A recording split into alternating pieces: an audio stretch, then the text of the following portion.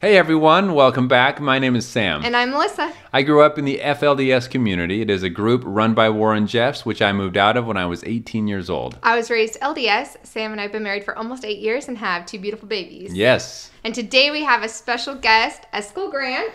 What's up, guys? Thank you for being here. Yeah, we're so excited. Some of you may know his older sister, Amanda Ray, and her YouTube channel. And Eskel has now newly started his own channel. What's the name of your channel? It's Eskel Grant. It's spelled E-S-K-E-L, and then my last name Grant. It's super unique, so if you even just type in those first 5 letters, then I come right up. So. Not a lot of Eskels out there, huh? Nope. So if you want to hear more of what it is like for Sam to grow up in polygamy, and go and subscribe and like on Eskel's channel as well. Like and subscribe, and you'll get to hear more about what it was like for all of them. Yes, Oh, yeah. For today we are very excited to have Eskel here. He comes from the Kingston group.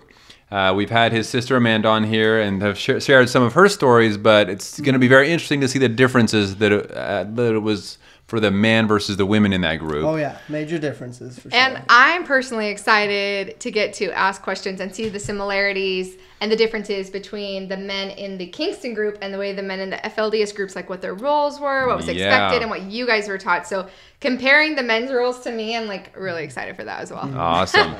Well, sounds great. Well, let's get right into it then. Yeah, let's just start at the beginning. So where did you grow up, and what does your family look like? Like how many mothers? And... Okay, yeah. So I grew up in West Valley City, right close to Salt Lake City in Utah. That's kind of where the order, I guess, the main base is for it all. And my family, I mean, I consider it pretty average size, but it's large for most people. But I am the 4th child of 10 altogether. So Okay. 10 that come directly from my mom. Okay. And then if you count all the siblings, there's 32 of us Okay. altogether. So similar actually to my family. I mean, my mother has 12 and then there's 35 of us full-blooded and half siblings. Yeah. I was just going to ask, are those all from the same father? Yep. Every Okay. single one of them. Okay. Interesting. Okay. So starting off pretty similar to me so far. Now, did you grow up, one thing that I had heard was a difference is in the Kingston group, did you all live in the same house? Like Sam grew up with all the mothers in the same place and with their father. How was what does your family look like as far as living situations? It was very different because, at least for me, like I did consider them having 3 moms and like they were my moms, but I knew my moms didn't get along super well, so that would have been really hard, all of us living in one house. So I'm glad we did not have that. Were the moms able to be vocal about that? Like, were they vocal about the fact they didn't get along? Well, I mean, they don't try to be, but it's pretty obvious. Anyone that keeps an eye out. Yeah. See, in my family, the moms kind of had to keep everything looking like it was fine. And if they did have any concerns, they just had to kind of sweep it under the rug because they weren't allowed to really speak up about things like that. They were just supposed to be obedient and do what they were supposed to do. But we all did live in the same house together, all the moms. That is one wild. big family. We knew who our moms were, of course, but I was closer to some of my half siblings than I was to my full-blooded because they were closer in age. So definitely different in that aspect. Yeah, and for me, like we would all come together for like Christmas or big events, and we'd sleep over, all 32 of us in one house. And I remember it was just such a relief when we got to go home after all that, because it would just be a mess and it would just be so much happening, and it was fun. I remember the first going to visit them and like spending that time with them was a blast because I was just a kid. I would add to all of the messes and stuff, just have a ton of fun. But then being able to go home and have my at least only less kids, I guess, was just a nice break. Only 10 kids in the house felt like a relief. Very peaceful with only 10, right? So each of the mothers had their own home. Did your father have his own home as well, or did he rotate between the homes? He just rotated. His home was the trunk of his car. I remember him opening his trunk and he'd have like all of his clothes and just pretty much he lived out of his car and would just take the things they needed to each house. I think the goal was, because like he kept on talking about wanting to have 3 of everything, and like if he had enough money, he would probably just have 3 of everything and keep everything at each of the homes. But at least in the meantime, anything that he couldn't, he would just take with him in his car. So interesting. So there wasn't like a favorite mother that he would spend more time in one specific house? Oh yeah, there was definitely favorites, and there was you know, there was always one wife that had the nicer house, the bigger house and stuff. And so I'm sure he no always wonder had more stuff. they were fighting then. Yeah, exactly. Did that ever get swapped? Like your dad gets in a fight with one of the wives and he's like, you move into the nicer house. Well, not quite that way, but I did see a lot of the times where if a certain wife was maybe being like on a better behavior or being really good, then it did seem like she got more of the nicer things. And I think my situation was a little bit unique because it was pretty well known, and maybe I'm biased on this, but I thought it was very well known that my mom was kind of like the favorite wife. So I remember like thinking that we did have a little bit nicer stuff than a lot of my half siblings and other people and stuff like that. And I mean, it wasn't always like that. There were some times like where the first wife did have the bigger home and have the nicer stuff for a while, and maybe like she was the favorite for a time period or something, you know. And so, and I think they don't like pick, oh, this was my favorite and that. It's just kind of like they do what they want, you know. If they feel like giving this person more stuff or if they're being nicer to them, there's not really like rules or regulations. So it just kind of whatever happens. And how close together were these houses that the different wives stayed in? Was it all within a similar area, or were they scattered around the city? They were kind of scattered because the only rule is really you got to be within close enough to go to church, you know? You have to be able to go to church every Sunday. So at one point, my mom really wanted, like, begged and begged for a nice, bigger house, and she finally got it. But in order for us to afford it, it was, like, really far out. So we had to commute and drive, I think it was, like, 45 minutes to basically anything. Any order event, any like church or just any dances was a lot of driving for sure. Wow. And so everyone in the Kingston group or that belonged to the church would all meet in the same meeting house each Sunday? Yep. Mm-hmm. Okay. So it was a pretty central area for all of you? Yeah, I mean, well, because we built our lives around that, you know. It's like you honestly, for the majority of like Kingston history, it's not an option to be a part of the Kingston group and live out of state or different things. They're trying to do that more now. They technically have another branch in, I think it's Pennsylvania or something, you know. Oh, wow. But it's just really small, and for the most part, you have to be there within Interesting. that area. So. About how many members, if it was all in one meeting house, about how many members do they have?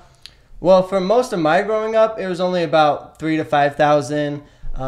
They say now that I've been talking to them, it's closer to like 9,000 to 10,000 because it's grown. Most of them are just a lot of babies, but I mean, there's only been like 2 families that weren't born into it that have joined. So wow, it grows very small. So it grows strictly from them having posterity. their kids. That's very interesting and very similar to the FLDS. I know of 2, actually 3 converts to the church. Okay. But that's it. It was very uncommon. And do they have to pay a fee to join? Because I know the order has a fee for anyone that joins. Really? A religious base, and they still make them pay to join and like gain a one-time fee or a tithing? Well, I mean, they have to pay tithing. That's just the regular, though. Everyone does that. Right. But then to join, you have to pay a fee just to join the Kingston group. What was the fee?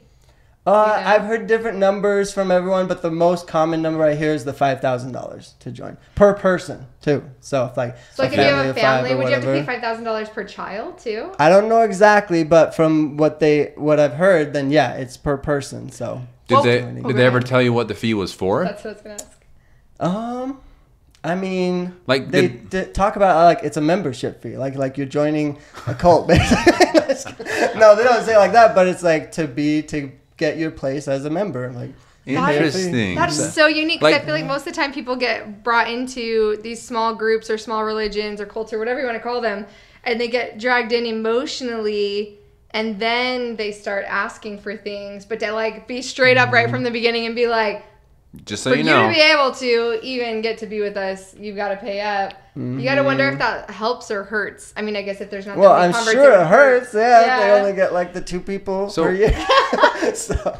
Just that is so interesting. And does the church provide a lot of stuff for the people, or is it just the teachings? No, it's like a virus when you just suck everything out of the people. That's why, because they are a business. You know, everything they do is to get something other than, you know, if you go at it with purely a spiritual perspective, then it's like, sure, you're gaining your salvation. So yeah, I'll give you my money, my time, everything to go to heaven, I guess. So to order members, it's like, it's worth it. And yeah, it takes a lot from the people, but you get something you can't get anywhere else. But from an outside perspective, it's like it looks so much like a virus. You're just sucking everything out of people. Yeah, they have to pay to even just be involved in it. Then they have to commit to their 10%. Then they have to commit all their time and their talents and just do everything they tell them to. It's like, that's a lot to ask. So for the tithing, I'm curious because growing up LDS, we pay 10% of our income, and it's just flat. That's what you paid consistently year round. The FLDS, they had like tithing calls where it wasn't 10%. They just, whenever they asked for it, you had to give them money. What was it like for the Kingston group? Like, what did tithing look like? Well, from what I understood from it, it was 10% of just any time money goes in, like even a dollar. If you're putting in a dollar, they would just take 10% of that, because they would always say, even when you would get paid cash, if you just did like, I don't know, a construction job or something, they would say, take that money, turn it into the order bank, and then take the money out and go buy your stuff. That way you would turn it in, they take 10% and then give you it back after they took the 10%. This is sounding... wait a minute, okay. Okay. You had a bank? Yeah. Like, not like a real official bank, but like the orders bank. Yeah, they had their own. Okay, Tell me more. This is starting to sound familiar. This is starting to sound a little bit like the church storehouse in the FLDS, where the members were forced to give everything to the church storehouse, and then the storehouse would kind of decide what they got. Yeah, it's very similar. In fact, I mean, I don't know exactly when this transition happened, but it used to be a storehouse, because if you go farther enough back in the Kingston history, then it was just a storehouse, and it was 100%. And they still technically do 100%, but you do 10% where you don't get, like, they don't even keep the record of it from you, you know. That you turn $100, they take 10%, you have $90 that technically shows that you contributed $90, right? So they could keep track of how much you can ask for when you ask for money to buy whatever, you know. But then you still technically have to commit that $90, the other 100%, to be consecration that they try to live too. So they still do both of it. Okay, so you make $100 and you put it into their bank, and then do you have to like fill out a slip or something when you want, and you want to buy a car? Yeah. Are they keeping a tally, and then you say, can I get $5,000 to buy this car? Or do they give you the $90 back and you keep it in a regular bank account and you save up for your car? No, you keep it in theirs. They have this thing called a statement. So it's almost like a little bit like a bank account. It says, so like you would put in $100, and then your statement will say you have $90 that shows that you contributed $90. So you could essentially ask for that $90 back.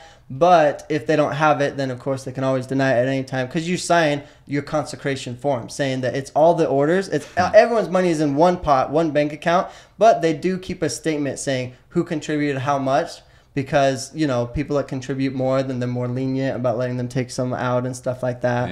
So they do keep a tally on everything that you do.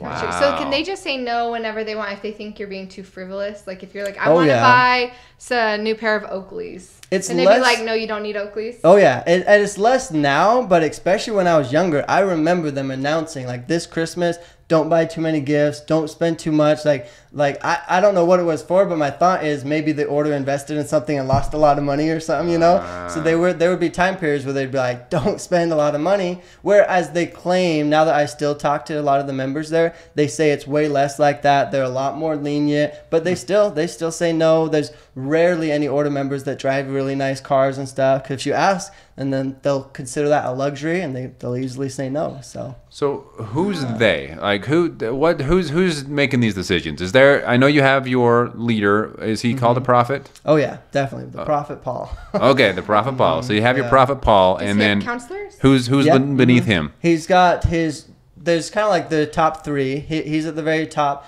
and then he has his two closest brothers that help him. And if you think about it, though, it's kind of like there are 5 of his brothers that he gives a lot of authority and power to, and those are known as like the 5 main leaders, the 5 main families of the whole organization and everything. Wow. Are there apostles like there are in the LDS? Because for those of you who aren't familiar with the LDS church, you have a prophet. He has 2 counselors, a first counselor and a second counselor, and then you have the 12 apostles, and then there's continues to be very organized, structured leadership below. Obviously, the LDS church is a lot bigger than the Kingston or the FLDS, so the structure goes down a lot further. Not only the structure going down, but also as far as like apostleship and all that, everyone knows exactly who the next prophet's going to be. It's very orderly in the very LDS. Organized. Everyone knows what's going to happen. So with the Kingston group, if he's the prophet and there's these 4 other men, are they called counselors? Are they called apostles? And are there any apostles? Well, I was just thinking of it if you're trying to compare it to the LDS church, it's like the LDS church on like steroids, or if someone was creating that while they were on cocaine, because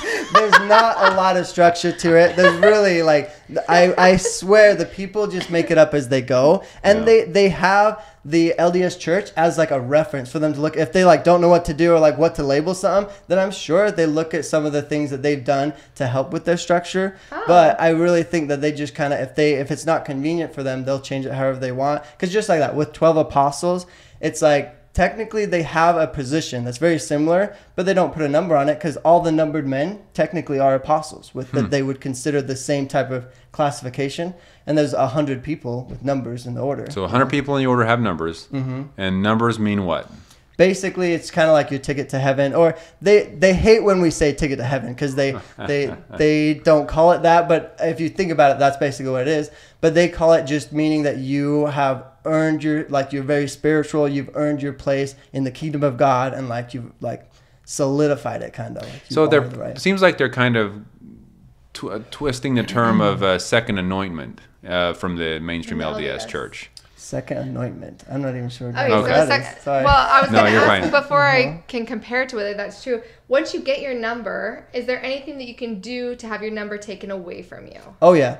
It's almost like I said, they can do anything. You know, they make up the rules as they go, and I think when numbers were first established, it was your ticket to heaven. Like you couldn't get it taken away. You know, you got your place in heaven, but with enough time, there's been numbered men that have disagreed with the prophet and like wanted to change things, and so they have actually taken numbers away from certain people and reassigned them to other people. Okay, because I was like, if there's a reassignment, that would be a little bit different than the second anointing. Different, yes. Second anointing in the LDS church is you have to be in a very high position, normally like apostle or higher. It's very, very select and a lot more secretive. A lot of people don't even know about it. But they go through the temple, and there's a special ceremony where they are basically ensured a spot in the celestial kingdom. What? But I didn't know this. From what I understand, you can't. At that point, the only thing that could keep you from that would be becoming a son of perdition, like denying the Holy Ghost, denying the church as a whole, and like completely.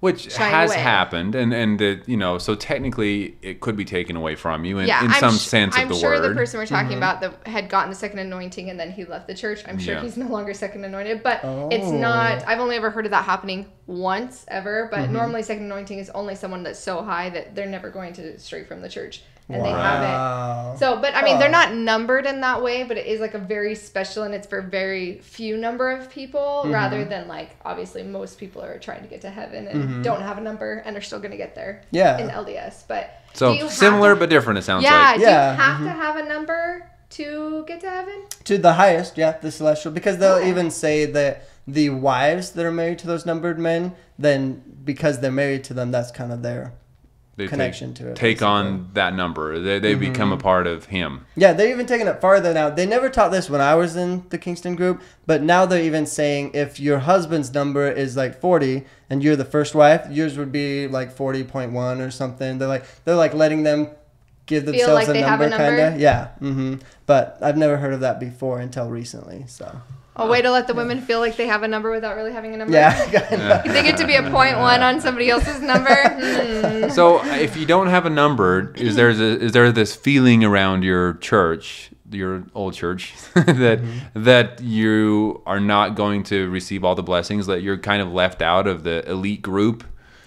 Or are you just trying to get to the point where you can get that number? It's kind of like if you don't have a number, you can't retire. You can't like relax. You should constantly be going to priesthood classes. You should be constantly serving within the church, doing everything within your power to become righteous enough to. So everyone's trying to get a number then. All the guys, Okay. All the girls, I guess, maybe are too, but just through marriage, I suppose. Right. So, I mean, that's kind of. It sounds more like the equivalent of priesthood, really. Right. Than But they they have do priesthood? have the priesthood, yeah. And the Okay. priesthood, they make it way harder to get than in the LDS religion. You do have to not only just go through all the classes, but you have to get approved to get the priesthood as well. You can't just go through the classes, graduate, get the priesthood. I'm not sure who approves it, but there's people that go through all the classes that for years try to get the priesthood and they just don't. See, Oh, wow. that's where it's getting more similar to the FLDS. The Okay. FLDS, that was kind of the same way. I was 18 when I left, and I was still a deacon. Oh, And the deacon age is normally 12. So I received the position of a deacon, but I guess I was never good enough after that.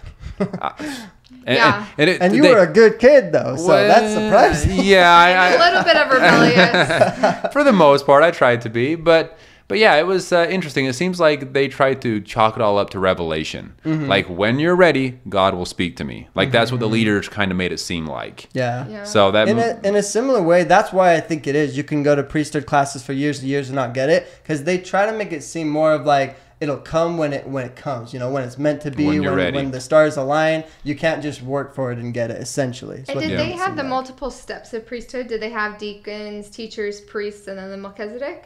have all Yeah, four? but it's been a long time, and for me, I've never taken the priesthood classes, so in the order anyway, and so I don't know exactly how they do it, but I do know they acknowledge the differences and they know about them, but from my understanding, they don't have anything super special or different. It's like once you get the priesthood, you kind of just have all of them. You either have the priesthood or you don't. They acknowledge the different levels of it, but I don't think they have oh, you get this one, and then you'll get this one, and then you'll get this one. You just kind of, you work your way up until you get the priesthood, and then you One have and the done. priesthood. And did they I mean, have I guess it's less work, less.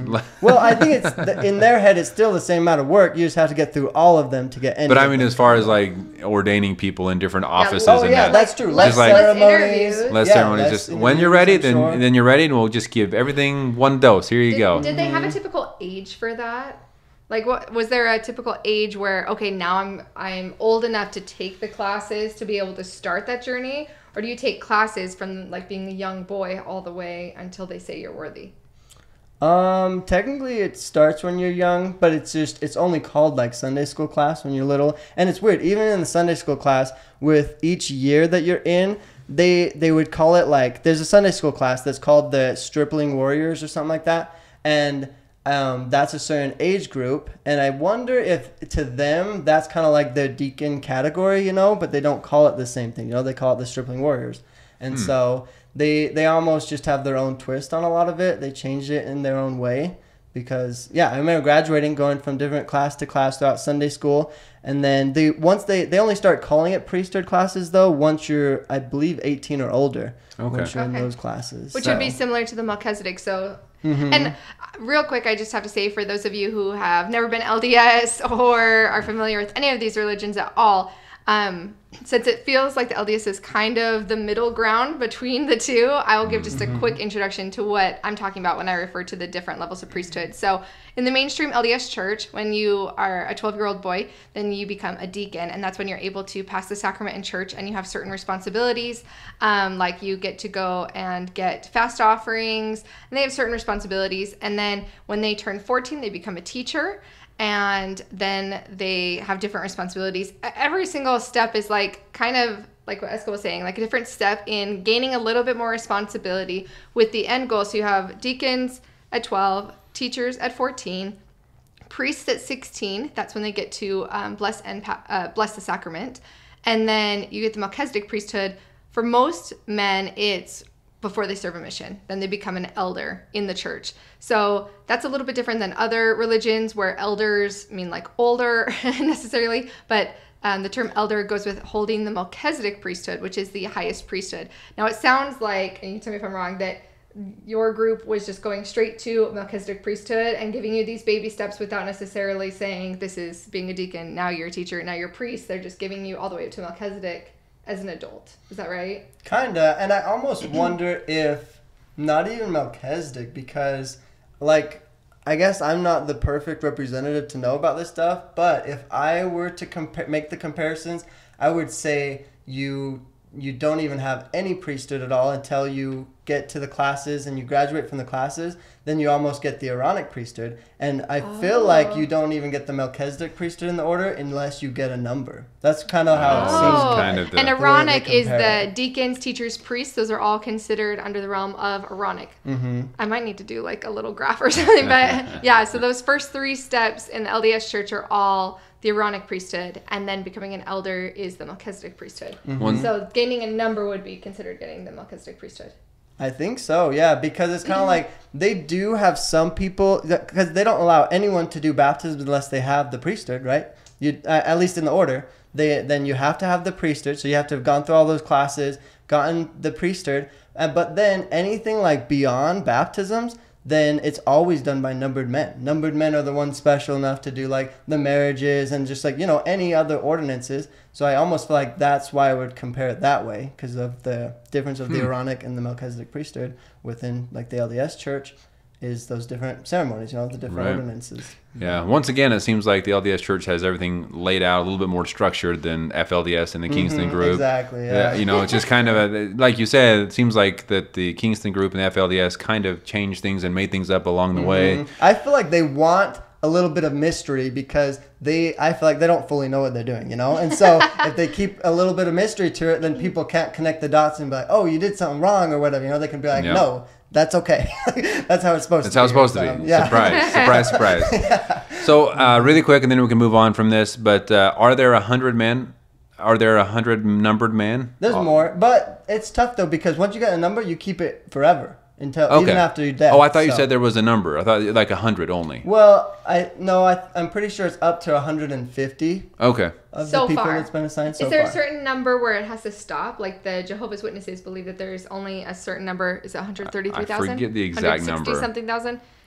Well, if you think, it's almost range. been a century that the Kingston group has been here, and there's only been 150 numbers assigned. So there's no way they're going to get that high. I feel like. I mean, they think they will. If it did take over the whole world like their plan is, then sure. But, if you look at history, it's probably not going to get that high. So there's that many members. You're saying even though a lot of them may be children, about 9,000 to 10,000 members, and there's still only 150 numbered men. Yep, and of all time, even of the dead people, too. So these numbers are given out very rarely. Big deal to get a number. Yep. Wow. So what happens to the men? You said that's the highest degree of glory. What happens to the men who die without getting a number?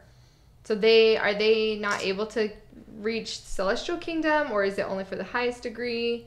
Well, according to the order doctrine, if they lived plural marriage and did everything right, then technically they can without a number, but it probably just means like they didn't do as much as they could have done in this life. Because technically they say you can go to the celestial kingdom as long as you're living righteously, as long as you live the plural marriage and the laws and stuff like that. And there's people that do that. They live all of the laws and the rules that the order sets up, but don't have a number. So I'd imagine they can. It's just if you have a number, it's more like guaranteed you'll go to the celestial kingdom. Without that number, then it's, it's a lot more work risky, constantly. I guess, maybe, or something. Yeah. Still up in the air. Yeah, exactly. Something like that. So interesting. Wow. Going back real quick to your childhood just a little bit. Sorry. I know we're going to get off on a doctrine tangent. That's good. But coming back to your childhood, did you... I've heard that the Kingston group is a lot more like social with the outside world. Like the FLDS are pretty closed off. Did you have a lot of interaction with the outside world? Did you know that your family was different right away? Or like at what age did you realize I might be raised in something different than most people? I think compared to the FLDS, then yeah, we were more involved with the outside world, but it's only because the FLDS is completely cut off, The Kingston group still is very their own thing, They try to keep everything as separate as they can. Where I think it's different is the Kingston group is kind of like they want the world to accept them really badly because they want to take over the world, And so I think through missionary work, or what do you mean by take over the world? I mean, they don't have missionaries, so I don't know how, but they plan to take over the world. That sounds sketchy. It's part of the mission statement, but we don't really have a plan to get there. Exactly. That's literally what it is. They say even in the beginning, they technically had a couple missionaries for the Kingston group because they were just kind of copying the LDS, right? Just doing the same thing. But when they got so basically couldn't convince anybody, then they stopped. And a lot of the members were like, no, missionary work's a big deal. What are we going to do? And then conveniently, they got a revelation saying, we don't want to convince people to join us. God will send the people to us that are meant to be. And so it just conveniently worked out for them to not have missionaries anymore. It's interesting how revelation works that way, right? Whatever's most convenient for the person receiving the revelation, that's what happens. There's probably a little bit of that in every single religion's history. Yeah. I know for sure in our 3 groups. Exactly. Okay. Okay. So going back to you growing up, just a little bit. So what about schools? Were you mixed in with the other people, or did you have your own schools in this church? Well, they strongly encouraged to go to the Kingston school that they have. When I was growing up, they only had an elementary school and a junior high. So then high school, you would just have to, mingle, like go to an outside school and figure it out. Or they would encourage you to do homeschool and stuff like that. Okay. And so they would try their best. And now they do have a high school. Who knows how long that'll last for, because it's kind of going through a lot of heat right now. But because they won't let any black people into the school. But anyways, Gosh. So, but they try their best to have their own schools, have their own jobs, workplaces, everything you need, so you don't have to interact with them very much. But I almost feel like they try to teach their members how to dress like the regular people, how to like get along in the outside world, so that they can kind of like bring people on if they need to, or like I guess blend in well or something. Get along with the world. I feel like too, when there's groups like that, it gives this sense of like, we're not that strange, right? Like if we kind of blend in more. I mean, they took pride in being different than the rest of the world. That was what the I guess leaders of the church of the FLDS would constantly talk about, how it was important to be different than everyone else. Yeah, but that's not very helpful if you're going to take over the world. Right. Right. Yeah. If you want your group to take everyone, become all of Utah, then it's like they have to be appealing, I feel like, to a lot of the people. And it's weird because like polygamy is not going to be appealing at all. So I think they try to be appealing in other ways maybe, or something like that. Okay. I'm not sure. So were you homeschooled in high school, or what was your schooling personally like? Yeah, so I really did want to go to a public school and to have more like social interaction. So I got lucky enough that it was 8th grade, I went to a public school and made some outside friends. That was when I made my very first black friend, actually.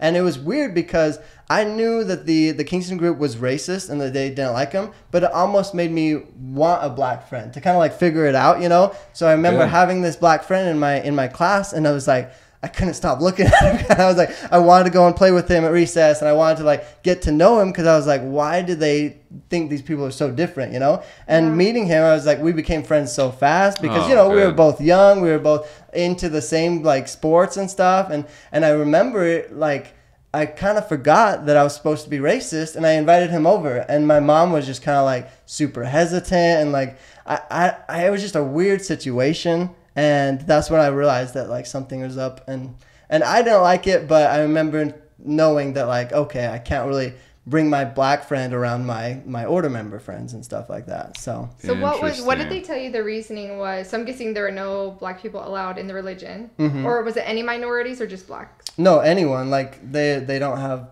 any. They technically have whites and they have Indian, but that's it. Those are the only like different Indian, races. Native American. Like Native Americans. Native American, yeah. Sorry. Okay. No, you're fine. Yeah. But so what did they tell you the reasoning was? Just some like pure blood thing. I feel like they don't talk about it too much, which is odd, because I think they realize how rude it sounds maybe, or something. But I just remember being told that they're different. They're the fence sitters, all sorts of different stories about them. They're this and that. Just don't intermingle with them. And I was just like, and I already was at school, so I was like, well, too late for that, I guess. So I don't know. It was so interesting. At your home school, or no, sorry, at the high school you said they have now, you said that they are not allowing people of color to come and join, or anyone that's not, I guess. First of all, 95% of it is just Kingston's. First of all, because they're trying to get public funding and stuff, they do have this enrollment process for anyone to sign up. And every once in a while, randomly, people do sign their kids up for it and stuff. And what they do is they still get to filter a little bit. And so far, there's only been white people, and there's been like one Hispanic. Okay. And that's it so far. And that's what a lot of the news media is getting on them about, saying that it's in West Valley. West Valley is known for tons of like different Diversity. ethnicities. Yeah. And they only have white people in the school. Like, what's going on?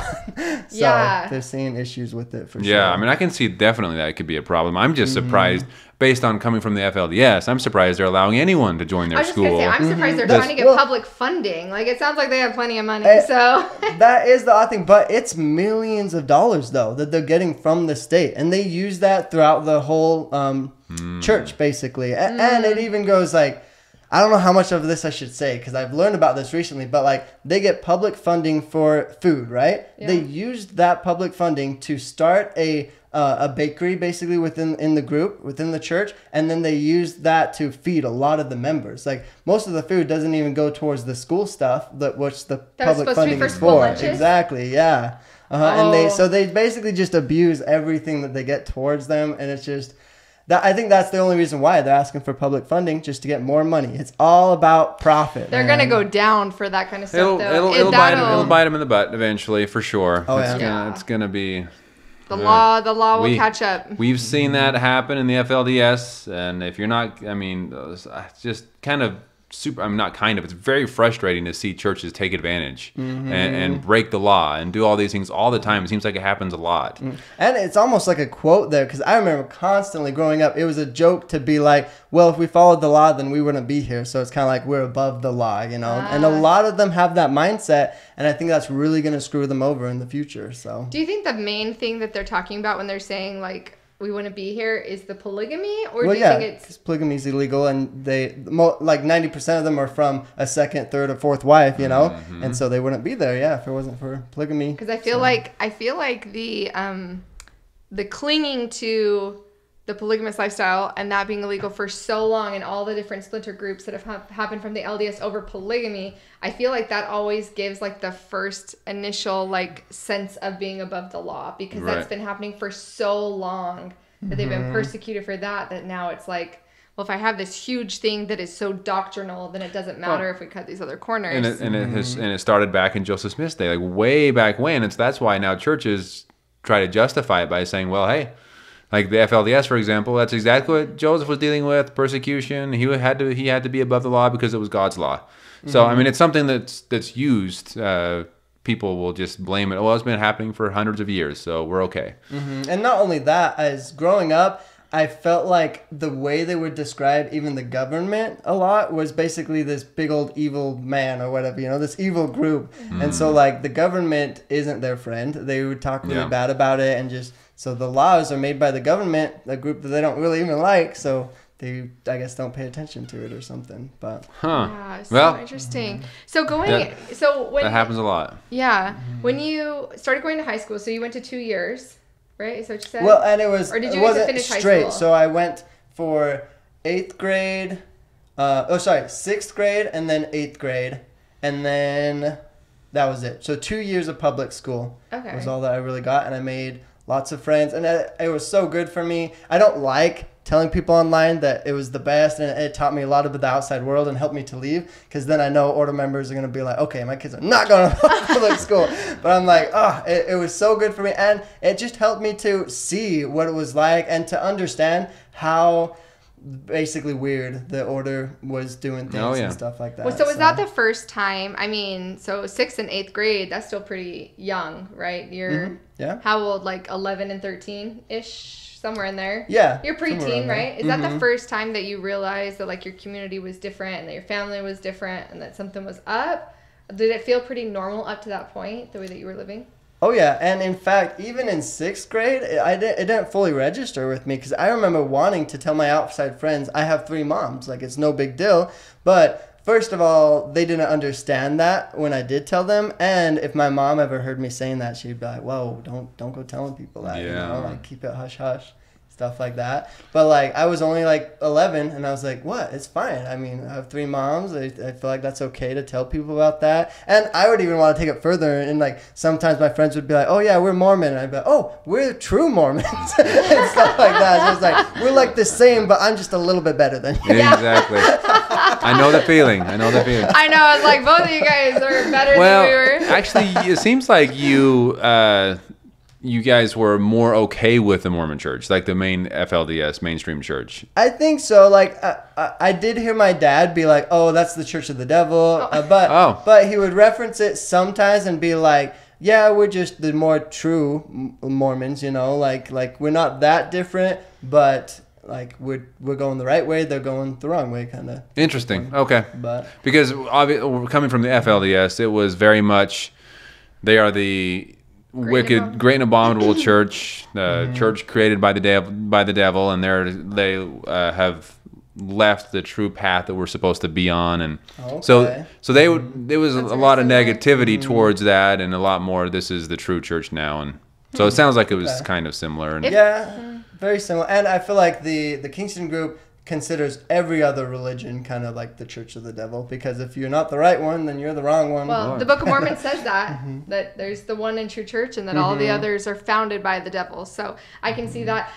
If it makes either of you feel better, you guys may have thought that my religion was the devil, but we thought you guys were just like sad wandering souls, and that the great and abominable church was the Catholics. So we didn't blame it on either of you. Every church is blaming the church that's a little bit bigger than their church as the great and abominable church. Yeah, whoever has that bit more of an engine, more money and more members. They must be the great and abominable because they have more members, right? That's Who do the Catholics get to blame? I don't know. Well, I think they're the top dogs. Well, the Catholics don't have the teaching of the great and abominable church, so I guess it stops there. Oh, okay. Anyway, off track. Yeah, off track. So you're recognizing that, and then when, at what point so you were homeschooled for high school? Yeah, for 10, 11, and 12th grade. For 11th or for 9th grade. In Utah, they do it differently. 9th grade is technically high school, and but you're still at the middle school for 9th, right? Yeah, exactly. So, yeah, and then for all of the high school years, I did do homeschool, and I did it all in 1 year, because the order is all about like get school done with and then work and stuff. And so I did all of those high school years in 1 year, and I didn't learn a thing. I just, I did the homeschool stuff, just filled out all the stuff, took all the tests. Basically just got my GED or whatever. I did get my diploma, yeah. And then the sad thing is I should have went straight into college, but I was so focused on, making money and like my dad being proud of me, saving and putting money towards the family. So I just worked for 2 years straight, just working, and that was it. And I was like, man, it felt really mundane. And I was getting paid like $7 an hour, like nothing. It was just really a bummer. What kind of work did the people in the Kingston group do? So they try to like be entrepreneurs and branch off to all sorts of things. They have grocery stores. I waxed the grocery stores floors for a long time. I worked at the Western shop that they have there, selling cowboy boots and stuff like that. Oh, okay.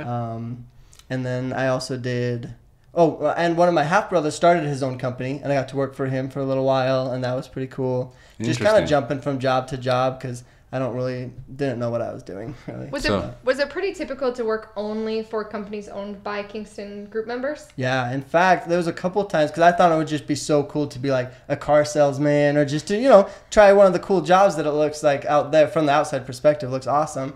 And I mentioned that to my dad, and he was like, well, maybe one day when the order gets a car dealership or something. Like to him, it wasn't even a question. You don't ask to work for an outside job. You just wait till the order has what you want, and then you work there and stuff. So it's interesting. Yeah, so not as much construction then.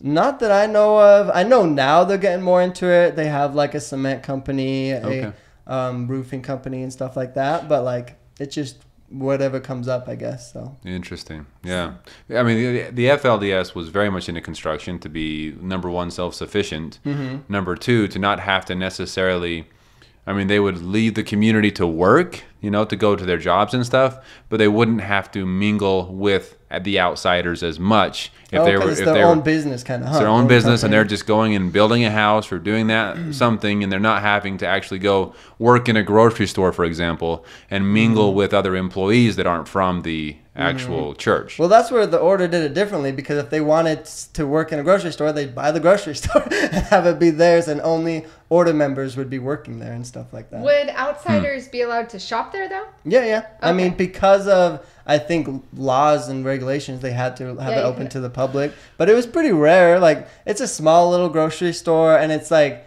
not nice at all. It's not like Walmart where they like keep it up maintained, and like Walmart's not that nice to the regular people, but like to us it's way nice because we're used to just having like small crappy things and like saving money, you know. Don't waste your money if you can save it and if it's practical and it works, you know. So I'm just curious how well you blended in as the Kingston group. How well you blended into the normal outside person. Like if if anyone walked into a store owned by the Kingstons, would they instantly be able to tell? Okay, something's different here. Or did you? I think it takes a little bit more time, but not much though. A lot of people that know John's Marketplace, the grocery store, they like if they've been there, they know that it's a little bit off and odd, but it's not like super noticeable. You wouldn't know right away, and you would most likely think that it's like, oh, maybe it's got a bad manager or like, you know, just a weird marketing team or something. Yeah, just a weird vibe more than like thinking a religion's running it. Yeah, you wouldn't instantly think, oh, this is ran by a cult. but everyone dresses the same as normal. Like you don't have a special kind of dress code.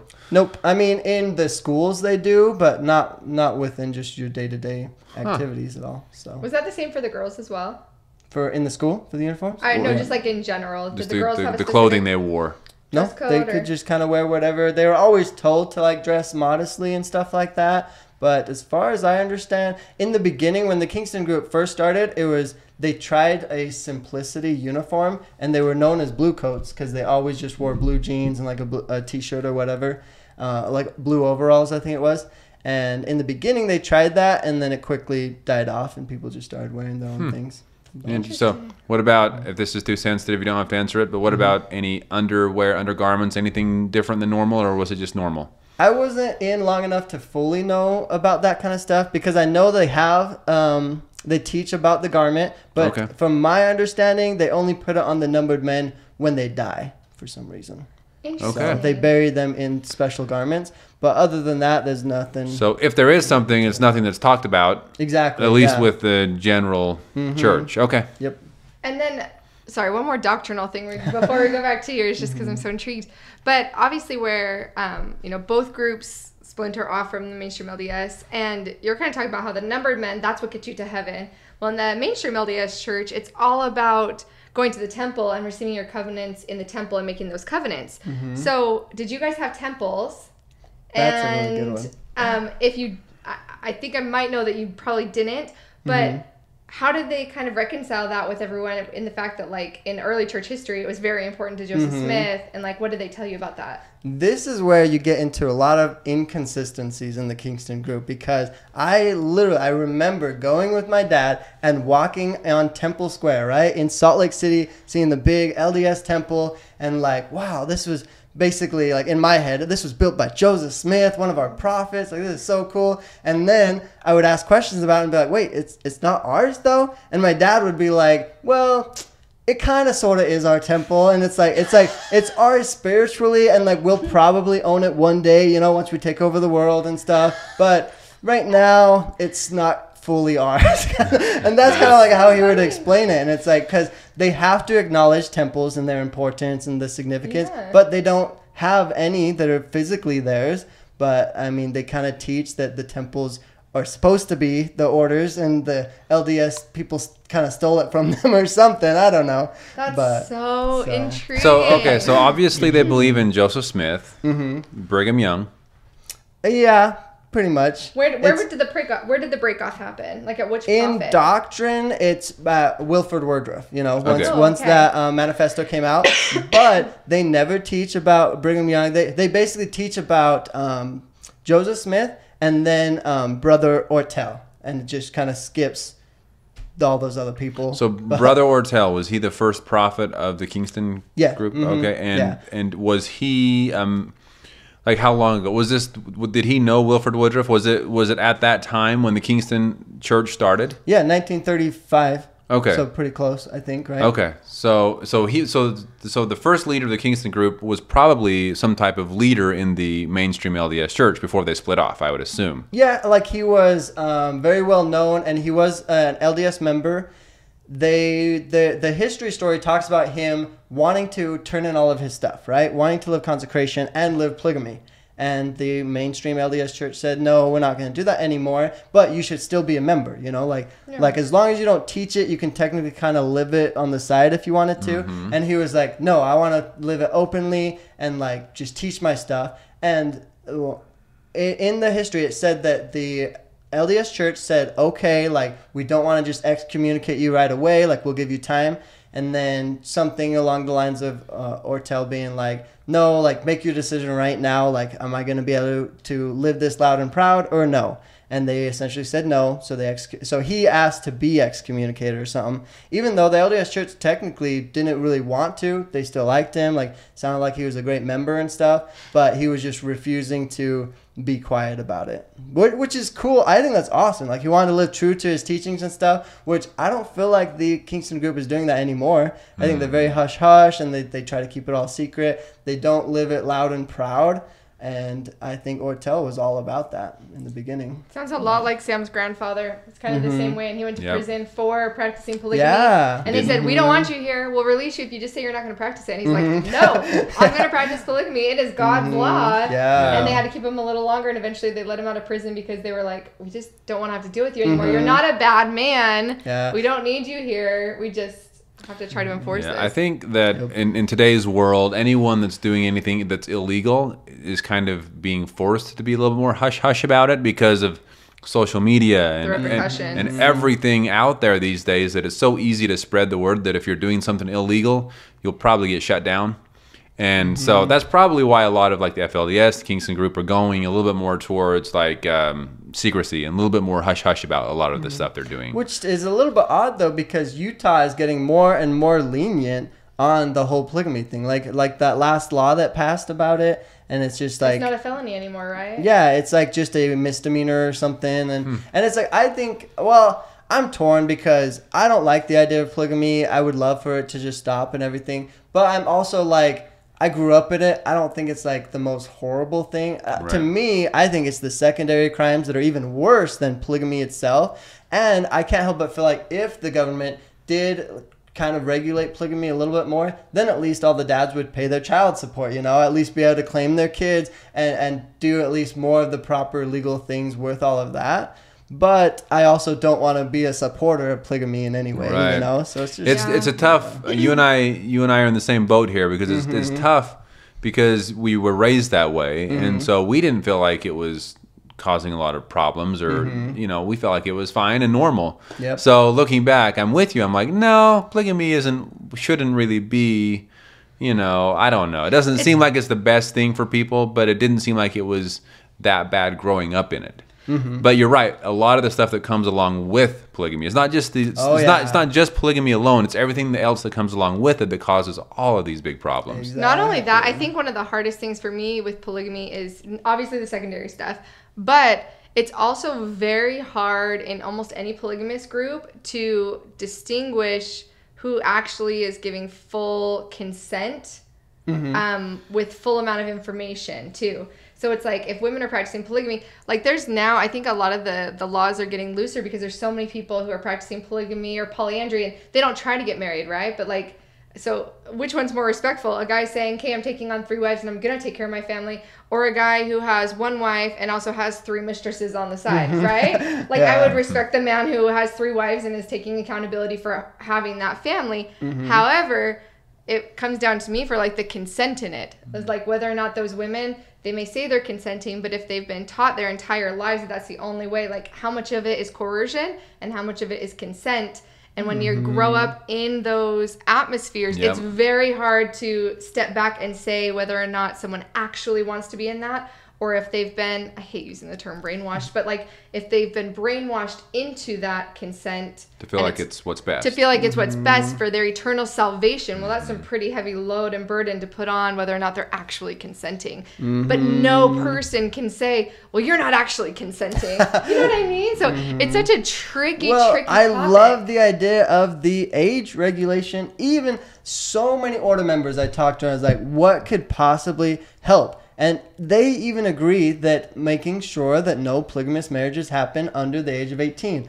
But the Kingston group still does that. And I'm like, your own members know that it would be so much safer, so much more reassuring that it's not being forced or anything like that if they would just wait. And it's like, these people can't just wait a year or two before. If it's supposed to be an eternal, forever marriage, why are they pressuring and pushing it to be so right now? It shows something's up. Yeah, exactly. It shows that there's something up. I think we know the answer to that question, though. Why they're pushing it at such a young age. Well, we do, but the Kingston members, that's what I'm trying to reference to. Yeah. Because if you let someone get older to the point where they're starting to make their own decisions, they're very likely to either move out or say, no, actually, I don't want to marry this person. So once they get older and start having their own opinions, I feel like that's a lot of the time that is the reason why they are kind of forcing it a little bit younger, so they're not at that age where they can make their own decisions or disagree and legally be able to leave too, because people don't think about the fact, especially, I mean, it's already hard enough for a woman, especially if they haven't been able to get outside jobs and things like that. It's already hard enough for a woman to leave a situation and to leave her family and her home. Oh, yeah. But then you add on top of that, if they're under 18, it's like nearly impossible for them to be able to get away legally. And if they do, the not having any assurance as to what their life is going to look like or how they're going to receive help or do any of those things.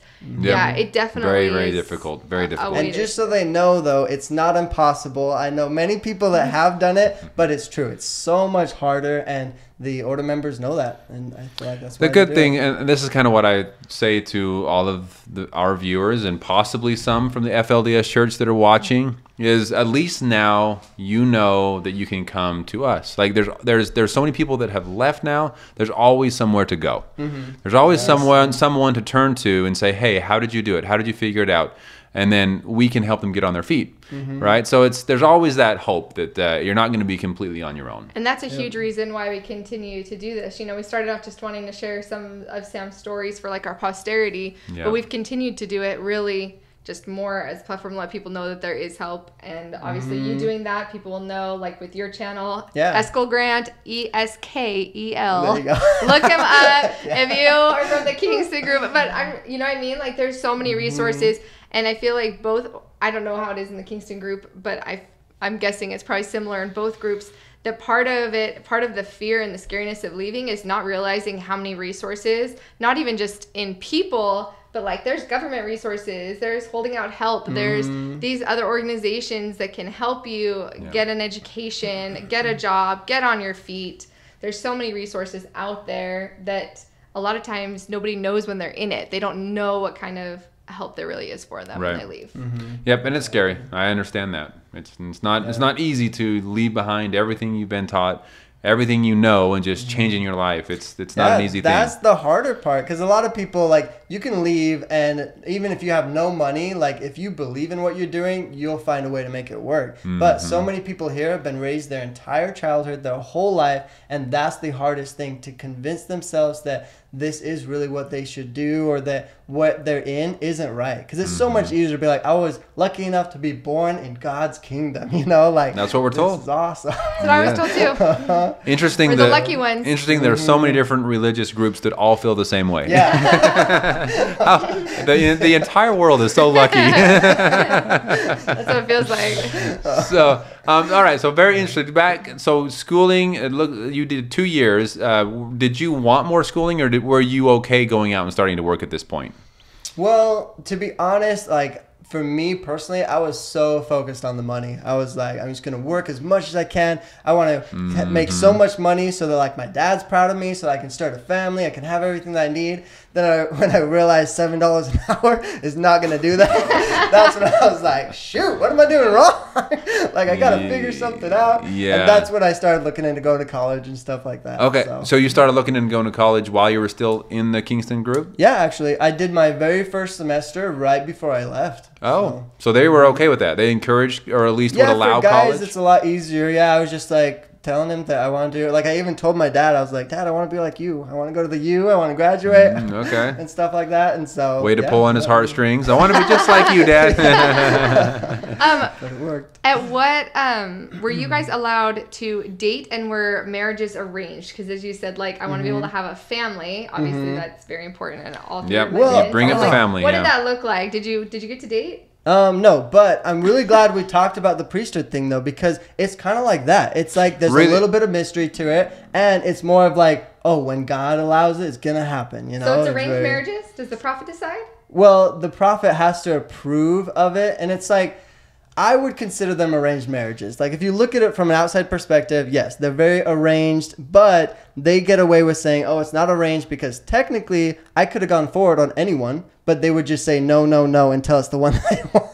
But to me, it's very arranged, but they have a process that makes it look like you have a say. And it's kind of like how my sister Amanda talks about this all the time. They won't just say, you have to marry this person, but they'll put like 2 people in front of you and be like, you get the choice, you get your free agency, but choose one of these 2, you know, or something like that. Agency. But if I were you, I would choose him. Exactly. Yeah, so they even take it farther, and yeah, they put something in your head to make you decide. Yeah, Yeah, exactly. I've definitely seen that even in the LDS. Like, yay for agency.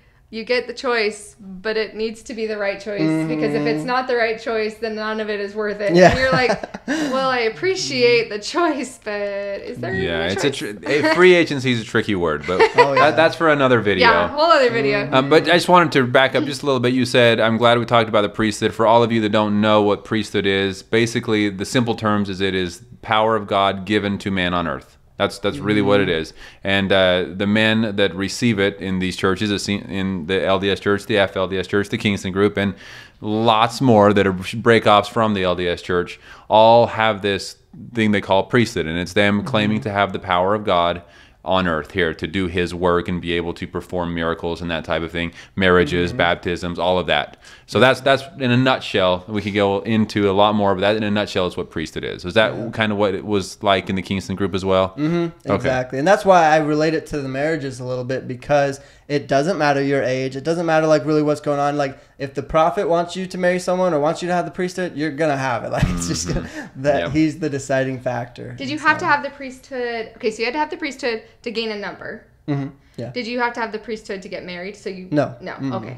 People. Oh, okay. So you could get married, but you couldn't perform marriages. Yeah, you can't perform them. Yeah, you Unless you can't have the perform that's the weird thing is like the order kind of believes in a lot of the ordinances and like things that you use the priesthood for, but they rarely do them. You know, there's marriages and baptisms, but those were the main ones. In fact, it wasn't until a year after I left that they even had the sacrament prayer for the first time. So it's like they are implementing more and more, and I think as they study the scriptures and realize, oh, God's kingdom is supposed to have this, and they add it and stuff. Highlight, get that in the next meeting. Sacrament prayers to continue. They only do it once a year too. So really? Yeah, they do it around Easter or something like that. So do they teach from all 4 scriptures that are the canon LDS scriptures, like the Bible, Book of Mormon? In fact, they even purchase them from LDS stores and stuff like that. Okay, from Desert Book? Yeah. Okay, so as you guys are like learning and reading about those things, did anyone ever ask the question like, why don't we do this? Like, why don't we do the sacrament? Why don't we... Like, were those questions asked often, or did you just know you couldn't really ask them? No, I think they were asked, but they kind of always had a go-to answer for things like that, and so... They had been asked these questions probably 100 times before, so they have their go-to answers. Yep, they definitely had things they would say and, like, counter questions to put on you. And my least favorite was when I'd ask a question and they'd answer it with a question that would just like confuse me and stuff. But so they're religious leaders and politicians, huh? Yeah, exactly. Oh yeah. But like in an organization like that, it's like it seems so much like there is a ladder for power, and so many people. I don't want to call it like politicians, because it is different, and like I'm not into politics, so I don't know how everything works, but I could not help but feel like even they're their own brothers, you know, and they're all trying to like get something out of each other. Like I couldn't help but feel like my dad was just a pawn in either his brother's hand or like some of the other leaders' hands and stuff like that. And to me that like felt so weird, you know. My dad just does anything that these godlike people do, I guess, you know. Yeah. Is your really father weird. one of the 5 men, or No. is he a brother of one of He's the the men? brother of one of the 5 men. Oh, Well, okay. he's the half brother of the prophet himself. Oh, okay. Well, you're all pretty closely related out there, right? Yep. Because they believe in keeping it like Yeah, the sacred blood. In fact, they even believe that, I think it's all of them, have a line that can be traced back to Jesus Christ himself. So they think they've got Christ's blood in them. They may have added a few people along the way just to make the connections, but they We'll have get it all there on somehow. they have it all on paper, right? No, I'm just kidding. No. So, how old were you the first time you had a question or a doubt about how you were being raised? I think in my mind, probably when I was about 12 or 13, because I remember before then, my dad was a god. Like, he could do no wrong. Like, I would want to do anything I could to spend time with him. I wanted him to love me so bad, you know? And he's rarely home. He's got so many other kids, so it felt like competition. I had to compete with all my siblings. And then, though, I do remember there was a time when one of my siblings had gotten beat by him. And ever since then, I was like, wow, okay, this guy, he's mean. Like my whole thought process of him changed. And I was like, okay, so if he's not the godlike person that I thought he was, then maybe my own belief system is wrong. Or like maybe I don't fully understand this world I'm in as much as I thought I did. But I never said anything because I was always like, you know, our mom would talk about our dad like so great, and like in church meetings they always say the father is the you should respect him, he's the greatest and all this stuff.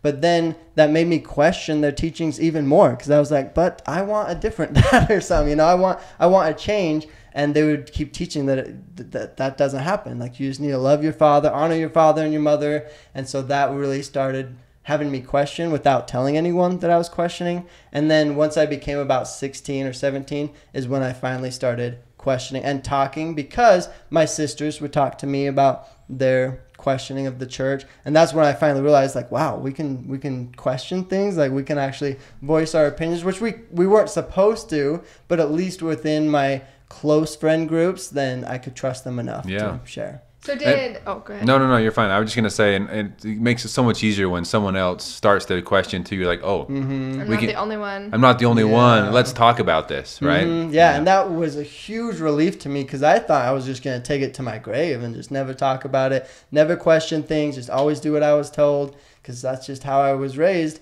And then when I finally had the opportunity to share it with others, I was like, wow, this feels right. You know, like I need to get this out of my chest and stuff like that. So wow. Yeah. So did Amanda leave a long time before you, or?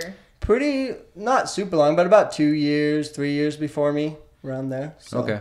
So she had been out for a little bit, and I assume you were probably talking with her about her experience after leaving and all of that. Not at first. Oh my goodness, I was scared of Amanda at first, because when she first left, then instantly she went from like my loving sister, I loved her to death, she was awesome, super nice to me, to wow, she's an evil person. Because she was like fighting doing against all these bad things. She's probably like high on drugs all the time, like just being told the worst stories. That's what people were. Stuff. Your parents and people from the church were telling you that's what she was doing, right? Exactly. You didn't actually know that for sure. Yeah, but I believed it so quick, and I don't know why. I look back and it's like I was so dumb to know her personally, live with her, see her every day, know her kind heart and who she was, and then think, oh wow, just because she left the church, she's this horrible person, she's on the street, she's got no money. And there was one night I finally just wanted to know, so I snuck out of the house and went and met up with her, and I was like, just told her, I was like, are you really homeless? Are you like on the streets? Are you doing drugs? And she was like, what? No. I was like, no way, really? So that really opened my eyes. Of course, the leaders want to scare you from leaving, and it's very sad that they would completely fabricate such horrible lies about someone. But a lot of these really cult-like religions will do that to scare people into believing what they want them to believe. Yeah, I would say the LDS is definitely the most moderate out of these 3 groups for sure. You know, by a long shot, definitely the most moderate. And I'd say rather than like such like direct fear tactics as like making up stories or something, it was always more of like an emotional, like they'll just never get to be as happy. Yeah. You know, and those, I feel like it was almost like a more like a saddened thing when someone would leave the church. Everybody just felt so sorrowful. And I know when we made the choice to leave, like I would rather have someone be mad at me than have someone be disappointed in me. And I feel like Interesting. instead of having people mad at me or make up lies or anything like that, it was always just the sense of the disappointment that they had because, you know, they just assume that you can always be so much happier in the church. Right. And so it was never a direct like attack type thing, but definitely like a more emotional heartache, like knowing that you're letting everybody down and that they all think that you could be happier if you were within it. So it's interesting to hear like your guys' was so direct, and I'm like, mine's a well, more ours emotional. was also so direct because they got away with it for so long, and they were doing it with kids. If you think about it, like, they are the dumb ones telling us these sob stories, these lies, straight up lies, because they have done it so many times to kids that are just like, oh, okay, and believe them. So I feel like they get more, you know, they tell more lies, or they get like more like into it, I guess. Like, they'll just say whatever they want that's convenient for them because they're just convincing this little 13-year-old kid, you know. It's like supposed to be super easy, but I don't know why. I don't know. It's just interesting the way they do it, but yeah. So at what age were you? You were how old when Amanda left? I think I was 14 or 15. Okay, so you were still fairly young teenager, and at this point, so you met up with her and you realized, okay, these are actually lies, and you at that point, what, you thought, okay, maybe I want to leave eventually, or what were you? Yeah, ever since then I started questioning things. I still wouldn't voice my opinion very much because it's like I didn't want them to give any order members a reason to like talk to me or convince me, you know, because they already thought I was just a good follower. No one was going to come to me and be like, oh, the order's so great, you need to stay, you know, and I didn't want to give them a reason to do that to me. So you just played along. Kept it to myself, yeah. Okay. Yep. Played along for a while. And then what was the final straw for you? Well, What did your exit look like? I think it was just the fact that like from 16 to 18, right, I was just growing up, living my life, and I was like, I could make this work for me. I don't care if I have to, you know, but put on a face when I go to church, be a little bit not who I truly am, but like I'm okay with that. I can make that work if it was just me involved. But when I would see my younger siblings or really close friends, like especially with my really close friends getting married so young, I had a friend that I grew up by my whole life going through all the grade schools with, and he got married at 16,